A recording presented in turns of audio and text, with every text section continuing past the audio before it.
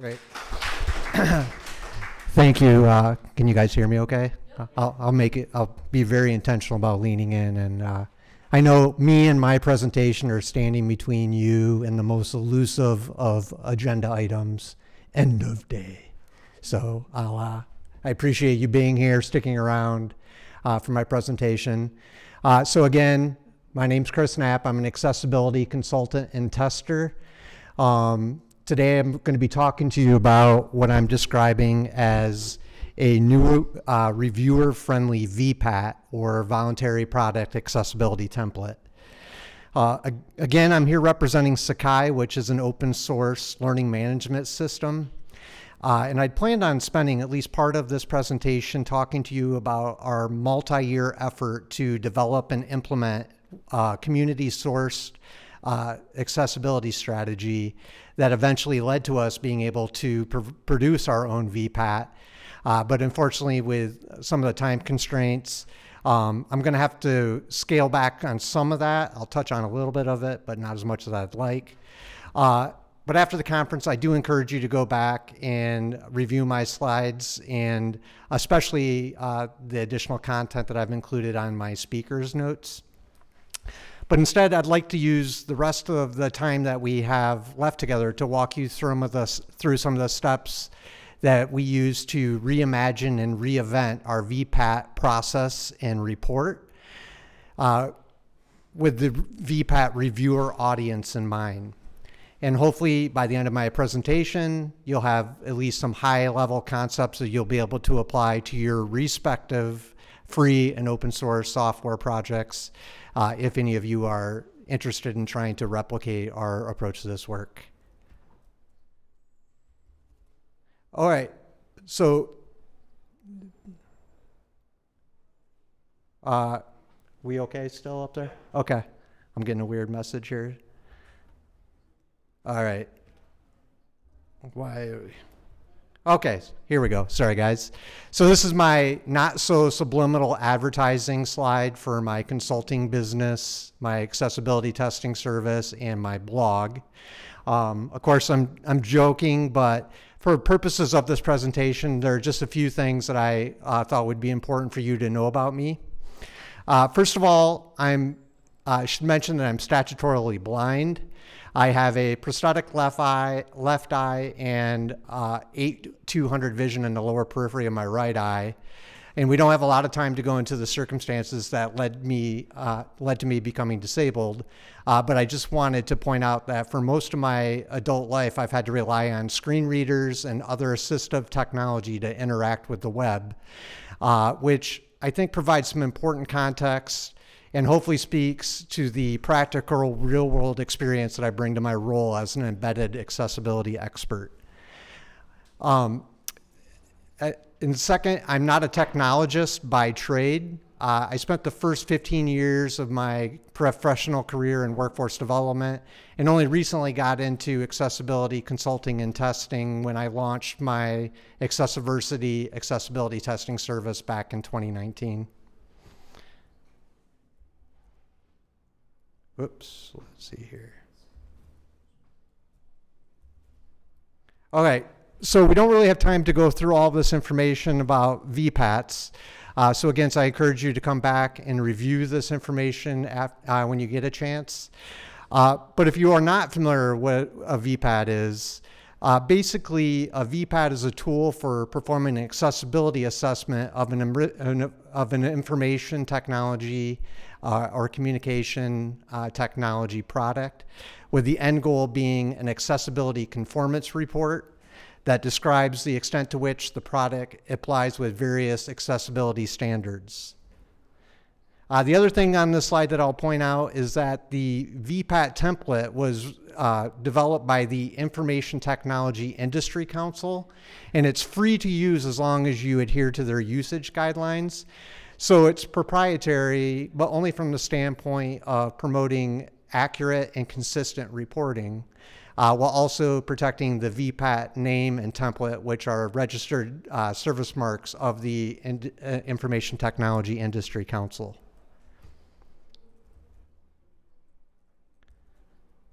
All right, so this slide depicts several key milestones that occurred over the past 4 years.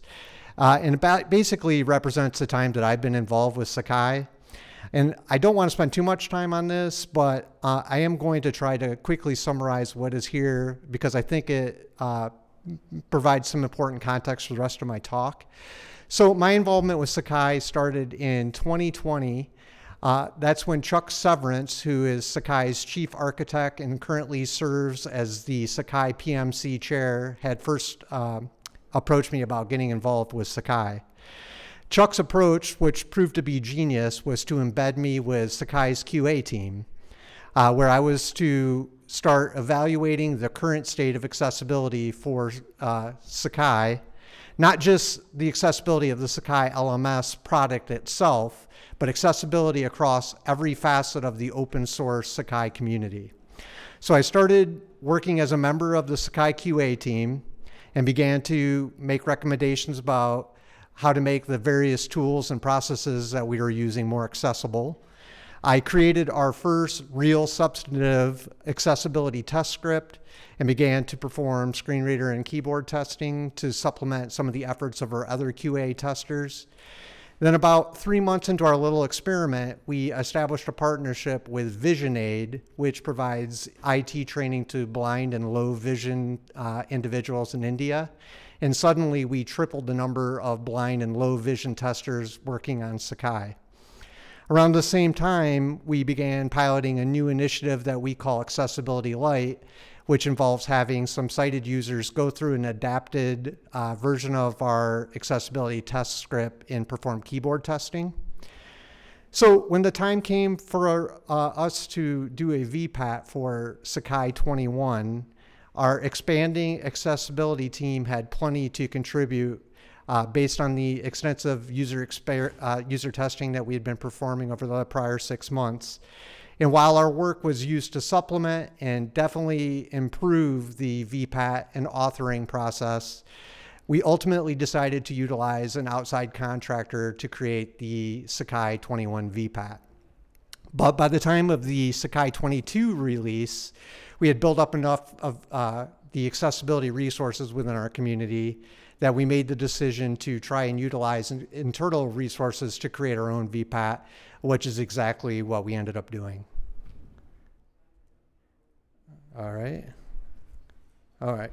So throughout my presentation, I'm going to be jumping back and forth between two key resources, the Sakai 22 VPAT and then the Sakai accessibility strategy page on our Sakai LMS website, which is shown here.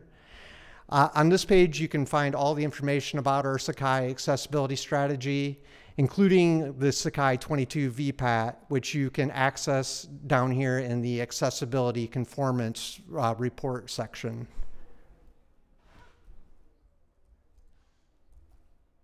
All right, so this is going to be one of the reoccurring themes throughout my presentation. While the goal was always to be able to produce our own VPAT, at the end of the day, some 30 or so pages of paper are not as important as the underlying strategy that's helping to drive all of this work. If you don't retain anything else from my talk today, at least remember to go to that page on the Sakai LMS website and read about our Sakai accessibility strategy because it's an absolute critical component to all of this work. All right. So again, I won't spend too much time on this particular slide, other than to point out that there are several different versions of the VPAT, depending on the specific accessibility standard you are needing to assess for. There are specific versions for web content accessibility guidelines, revised Section 508 standards, EN 301, 549, European harmonized standards. And then there is an international version which incorporates all of these standards into a single report template. Ultimately, the decision about which version of the VPAT to use boils down to your target audience and what specific industries and markets are priorities to you. All right, so as we start going through some of the specific changes that we implemented to make our VPAT more reviewer friendly, The first thing I want to talk about is this content or contact information area at the beginning of the VPAT report template. And let me just pause and acknowledge that I know some of these slides are ideal for a setting like this. And a lot of these are going to be screenshots of text from our VPAT or from website, and they might be difficult for you to read. But I kind of put together this slide deck intending for it to be a leave behind piece for people to go back and refer to. So just keep that in mind as we go through here. So this is a pretty straightforward one, but I'll just stress that you'll really want to think about who to include here, as you would prefer that it's someone who can serve as a single point of content for fielding questions about your VPAT, as well as providing technical assistance about any accessibility related issues users may be experiencing with your product. For us, this meant listing me, but we felt it would be too confusing or tacky for me to use my business email. So we created a shared email using the Sakai LMS domain name, choosing to go with accessibility at Sakai LMS to keep it simple and so it'd be easy for people to remember. So these next two examples are somewhat related in the sense that the first thing I'm going to be talking about sort of precipitated the need for the next thing I'll be covering. So this first one comes to us courtesy of Gonzalo Silverio from the University of Michigan, who's been serving as our informal VPAT advisor. So Gonzalo, who regularly reviews VPATs as part of his day job at U of M, was the person who had convinced us to cut down on the amount of supporting information we were trying to cram into our VPAT report, saying that the reviewers would thank us for keeping our VPATs as succinct and as clear as possible. He then took it a step further and suggested that we actually included a statement about deliberately keeping the VPAT succinct and clear to signal to the reviewers that we're on their side, like this language that we ended up adopting for the Sakai 22 VPAT. So while we come right out and say that we're doing this to allow folks more time to review our other materials, we're also implying that they'll have to review the supplemental information to get the full picture. So we've technically added to the VPAT report, not by altering the standard VPAT template, but rather by extension.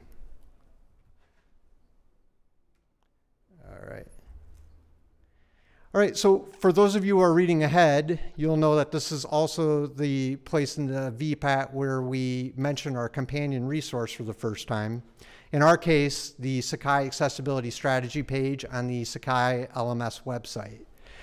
Basically, this page serves as a catch-all for housing all of the supplemental information that we weren't able to squeeze into the standard VPAT template. In retrospect, this decision, more than anything else, proved to be a real game changer for us. For the longest time, I had been struggling with how to present all of the many aspects of our accessibility strategy that I wanted to talk about without adding pages and pages of narrative to our VPAT report, which I knew could potentially turn off prospective customers who would have to sift through all of that material.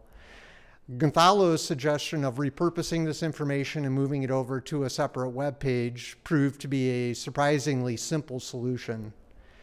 For starters, it freed up more of the scarce real estate within the VPAT report template so we could focus on those essential elements that we needed to touch on.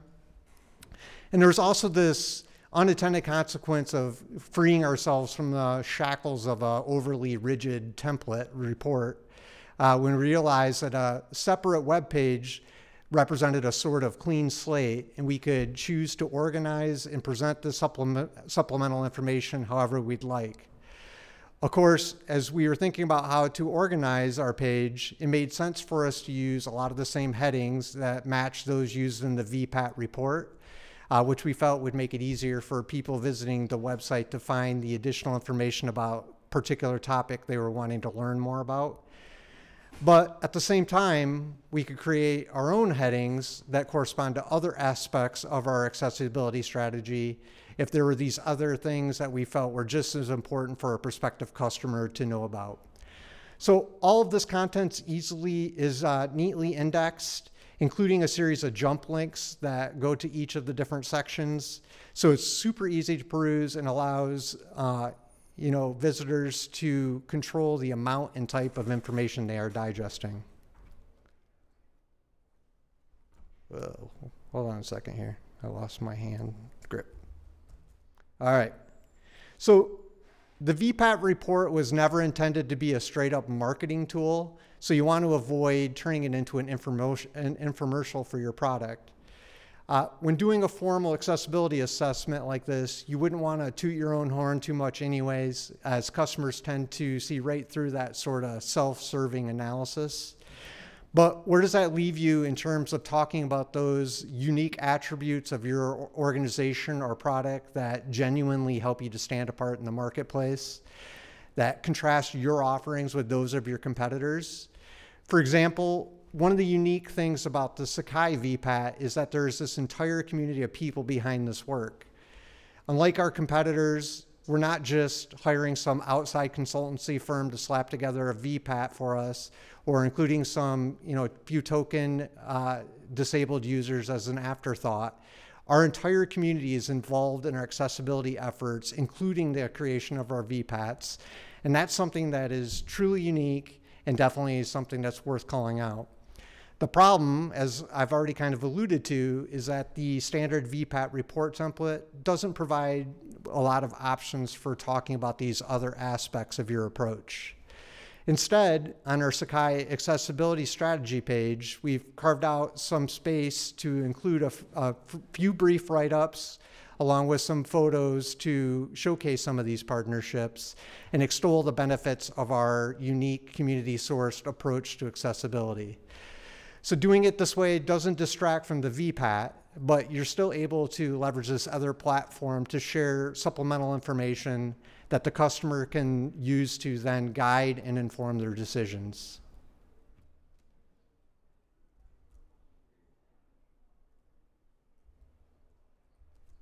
All right. Again, this is pretty straightforward, pretty self-explanatory, and a relatively easy thing that you can do to help connect the dots for the VPAT reviewer. But when applicable, consider including a link to your companion resource, like we've done here in the evaluation methods used section of the VPAT. On the flip side, we've already mentioned that the link to the Sakai 22 VPAT can be found in the accessibility conformance report section of the Sakai accessibility strategy page. So we've provided multiple ways for users to navigate to and between these resources.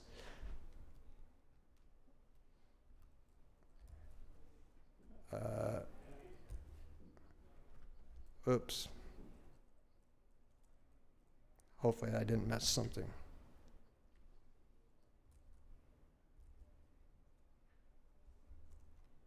Oops, I apologize, guys.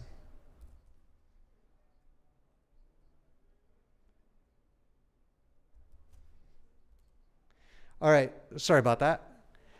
Since there were a number, and are we good? Is that showing on the screen still? Yes. Okay, sorry about that. So there were a number of different things that we needed to cover in the narrative portion of the VPAT report. Here we decided to focus on a high-level description of the evaluation methods used, including some quantifiable benchmarks that were readily available to us. For us, this included the total number of tools and features evaluated, different types of testing performed, number of screen reader and web browser combinations used, and total number of test cases performed. These metrics are important for several different reasons. First, assuming that you're continuing to evolve your accessibility strategy, when you look at these numbers from version to version, customers are able to connect the dots to see that there is quantifiable evidence of growth. For examples, 23 tools and features were tested for Sakai 22, and for Sakai 23 that increased to a total of 29 tools and features. For Sakai 22, there were a total of 2,853 test cases performed, and for Sakai 23 that number increased to 5,106, which was a 179% increase from the prior version. Like with Sakai 22, we use 4 different combinations of screen reader and web browsers when performing our testing for Sakai 23. However, we changed out one of the combinations to allow us to test the VoiceOver and Safari combination for the first time. So when it comes to existing customers, these sorts of metrics show that you are continuing to make improvements to the product from version to version, which may factor into their decisions on whether or not to renew. And for prospective customers, this sort of transparency can help to establish your track record with them, especially if they view you as an unknown commodity.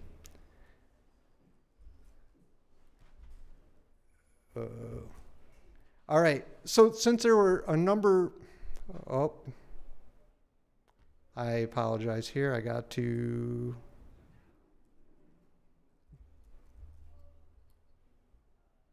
okay, so now it's not advancing here, so let me see.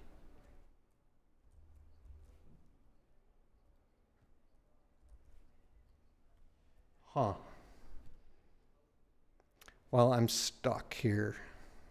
I don't know how to advance without switching out of here. It's not advancing at all? No.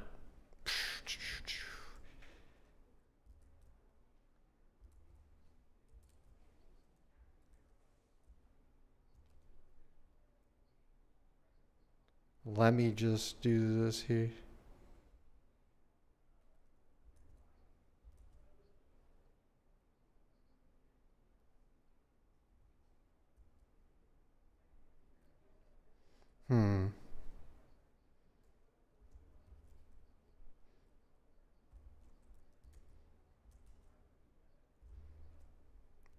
I've lost it here. I don't know what I'm doing.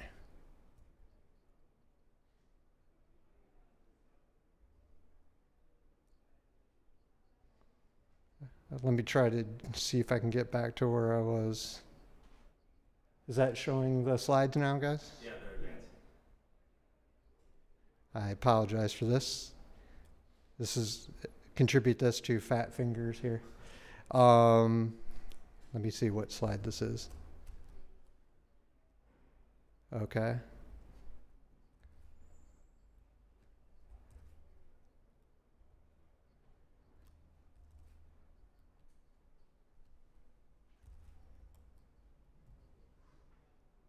All right, I think we're finally caught up here, so I apologize for that.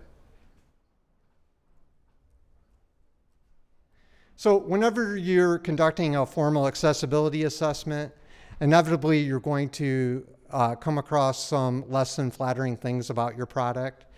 Addressing these sort of known deficiencies can be a sticky subject, but my advice to you is to hit these sorts of things head on. The word that immediately comes to mind is authenticity. So when you talk about authenticity as it relates to your accessibility strategy in VPAT, this can mean a couple of different things. First, and a little bit of a public service message from me, to the extent that you're able, you should try to incorporate individuals with disabilities into your user testing and community. Individuals with disabilities, for example, blind and low vision users who rely on screen readers and other assistive technology, are able to provide for an authentic accessibility experience that even the most well-intentioned, non-disabled developers and designers will never be able to fully replicate. Now, as it relates to putting together your VPAT, don't be afraid to give an honest assessment of your product, warts and all. No software is perfect, and if you're portraying your project as being flawless, either you're being disingenuous or you haven't tested enough. All right, so part of what any current or prospective customer is looking for when reviewing your VPAT is evidence that you're constantly moving the needle, which means that it's incumbent upon you to demonstrate that your product is continuing to evolve from version to version, including talking about what improvements are being planned for future releases. By definition, this will require you to project into the future, but since most forward-thinking organizations are already using tools like technical roadmaps, it shouldn't be too difficult to repurpose some of that information for this section of the VPAT report. If done right, this can provide your customers with some powerful insight into your past, present, and future accessibility efforts, which can speak volumes about your organization's culture and its ongoing commitment to accessibility. For this next item, we'll be diving into the WCAG success criteria table of the VPAT report. So the WCAG system for assigning conformance levels is somewhat ambiguous. You can either say that a particular item supports the WCAG success criteria, partially supports it, does not support it, or is not applicable. The problem is that there is really no gray area between the supports and partially supports options. It's kind of an all or nothing deal. So for a complex web application like Sakai, with all these different tools and features that we end up testing, even if we just find a handful of issues, technically that only partially supports that particular WCAG success criteria. Of course, you can use the explanation and remarks field to provide that additional information and context, but you don't want to overwhelm the reviewer, so you need to keep your comments succinct and use consistent formatting to make it easy for them to locate the information that they're needing. So here we're using one of the WCAG success criteria from our Sakai 22 VPAT to show you the system that we ended up adopting. So the image on the left shows the part of the remarks and explanation field that describes the extent to which the Sakai complies with this particular WCAG success criteria, including specific types of issues observed during testing which are preventing us from reaching full compliance. The middle image indicates the types of users impacted. And then the image on the far right shows where we list out the specific tools and features where these issues were observed. So for this next one, we're showing how we were able to incorporate references to our Sakai user guide, allowing us to promote our extensive help documentation, which is, again, is another potential selling point for a potential Sakai customer. The distinction here is that we're talking about specific WCAG success criteria that were deemed not applicable because the corresponding feature was not included in Sakai by default, and only came into play when there are instances of user-generated content. Of course, at that point, it's up to the individual user to ensure that the content that they're adding is accessible. So to assist them, we've included these references to these different help articles on a variety of different accessibility topics.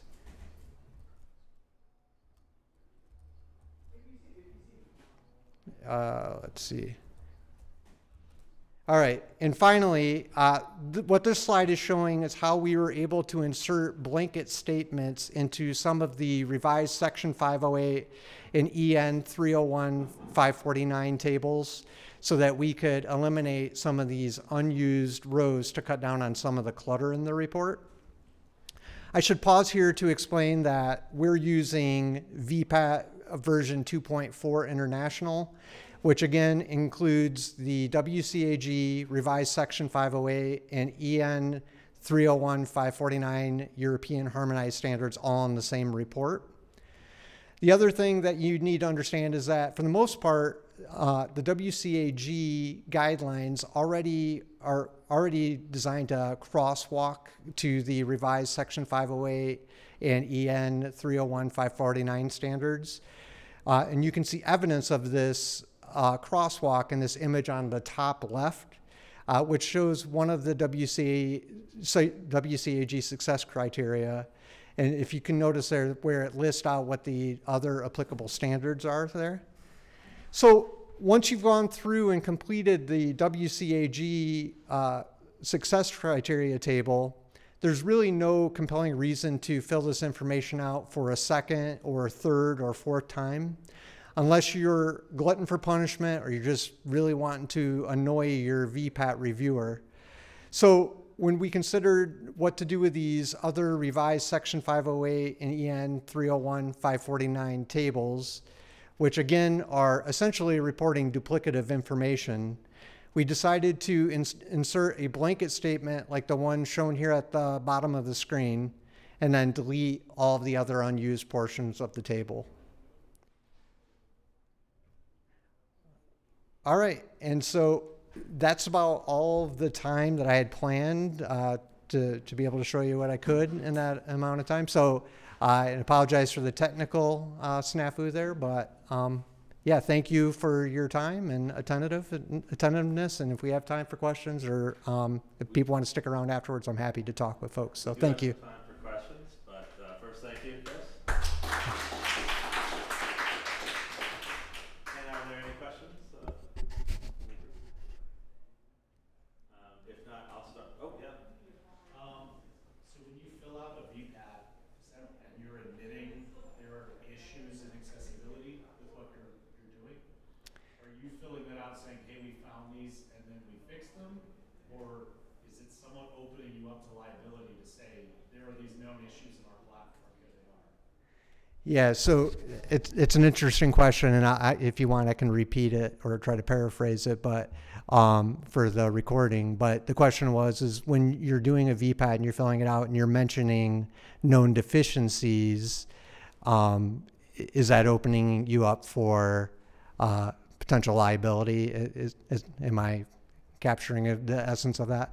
Yeah, so again, we've been leaning on an individual, Gonzalo Solerio, who is involved early on in Sakai, and he specializes in digital accessibility and working with the University of Michigan.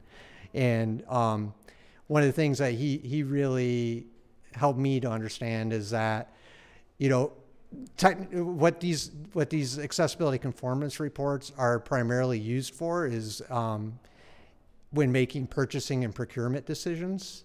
And so what you're wanting to do is to just put it all out there to someone who is maybe thinking about using your product, that there's no surprises, that here we did all this testing, and for the most part we've either met or exceeded, or in the WCAG terms, either we're supporting or partially supporting all these things.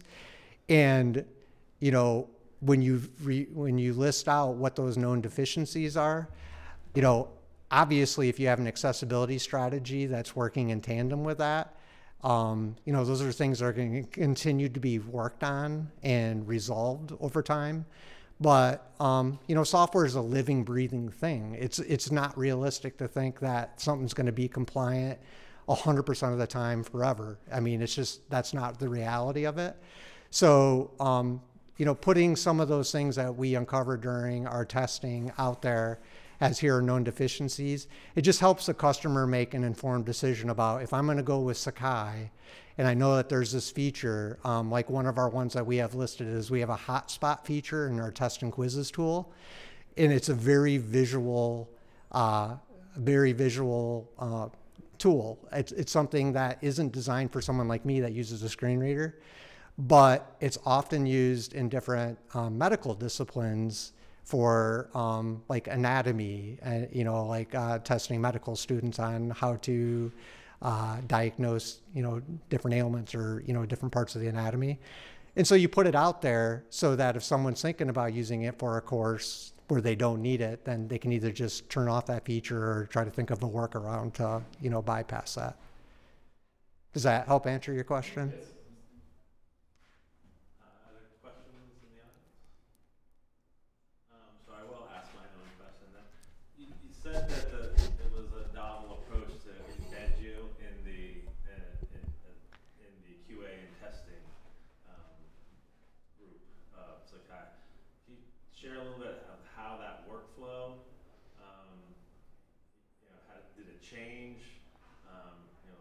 How do you, as this work is embedded, how has it impacted the workflow of the development and production cycle? Sure. Yeah. I mean, it's a great question. And It's something that's evolved over the last 4 years. I mean, I was dropped into the deep end, and I wasn't really, you know, I don't think the dev team was really excited about having this, like, you know, person out there like making a bunch of ruckus about, hey, this doesn't work, that doesn't work. But over time, I think they started to understand the value that I was able to bring in terms of my contributions. And over time, we've built up those relationships. They figured out how to work with me. I figured out how to work with them. And it started very basic. I mentioned we had to work through like just some of the, you know, different tools and processes we were using. Some of those were not 100% accessible. Some of them still aren't. I mean, we use like Etherpad sometimes, and it doesn't work with my preferred screen reader and browser. So whenever I go to get onto an Etherpad, I gotta like get out of my screen reader, and it's those like little things that you know you work through. But now it's at a point whenever our devs are thinking about a new feature, or you know they're you know cooking something up, they know that they can reach out to me and say, hey, Chris, I have a mock-up of this, a very early working prototype. You know, can you run it through its paces and see how it is, so that they're not getting all the way to the end and they're putting this thing out in production and finding out, oh man, there's all these, you know, issues from an accessibility standpoint. So, so yeah, it's been an evolution and a learning experience, but I'd have to say that, you know, it's been a real positive experience for all of us. So. Last chance. Any final questions, thoughts, comments? All right. Well, thank you, Chris. Thank you, everyone.